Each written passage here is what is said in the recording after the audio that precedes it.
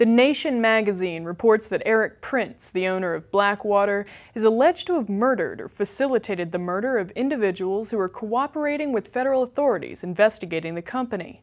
A former Blackwater employee and an ex-U.S. Marine who worked as a security operative for the company filed sworn statements in a federal court in Virginia earlier this month.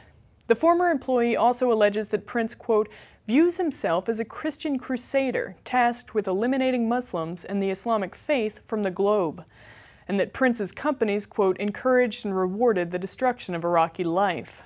In their testimony, both men also alleged that Blackwater was smuggling weapons into Iraq. One of the men alleges that Prince turns a profit by transporting illegal weapons into the country on Prince's own private planes.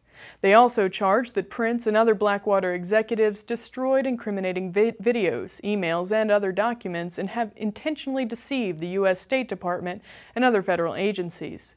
The identities of the two individuals were sealed out of concerns for their safety.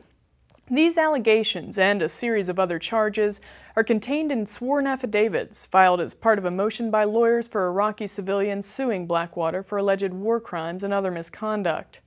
Blackwater, which now operates under the name Z Services, is also facing civil racketeering charges.